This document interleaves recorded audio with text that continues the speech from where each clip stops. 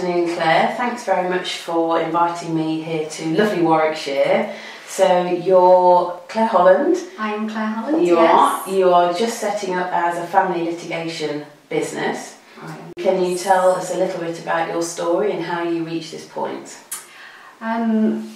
It's been a long road for me. I started in the law when I was 17, which was a long time ago.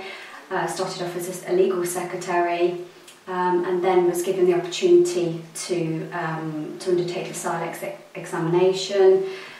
And I never thought I'd be in this position whereby I'm opening my own company. So I'm ecstatic at the moment. Good. And what does your new company offer? What kind of services? My new company will be called Holland Family Law. Yep. We specialise in family law. We specialise in divorces, finances, children, and the normal services that a family law department would offer. Okay, so you started off as a legal secretary and then became presumably a fee earner? I certainly did, yes. Okay, yes. And working as a fee earner for a number of years for different practices? I've worked for several solicitors' firms in Leicester and the surrounding areas, and developed my skills and my experience in family law. And decided 2 years ago when it was announced at the CILEx roadshow in Leicester that we could set up our own firms as litigators. I decided that this was for me. Great. So what would you say have been the learning points along the way? Because you've sort of been having dialogue with CILEx and CILEx regulation for the last 12 months or so. What have been the high points and the low points? The high points is that, certainly when Giles Probert was allocated to assist me, he has been a huge support to me, and certainly when I've been suffering the low points, when I'm thinking, gosh, there's one occasion where I said to my husband, I don't know whether I can do this, and my husband has been absolutely brilliant. He believes in me and been supporting me, and said that you can do it, and so has Giles. So the support from CILEx has been brilliant.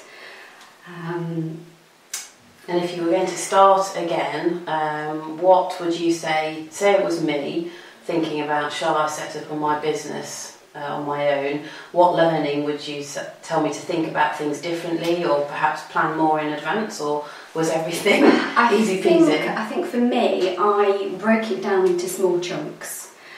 There's a lot of work to do.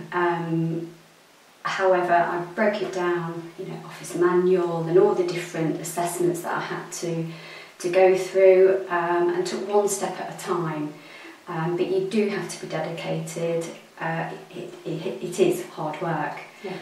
But hopefully you get there in the end. Okay, and when does your business officially launch or open? I officially launched my business on the 1st of August. I'm just serving my notice at my current employment at the moment. But yes, my website will go live on the 1st of August, and yes, my doors will be open to new clients. Great, so you've got premises? I've got premises in Whetstone. I've just got a little office and a reception area for my clients.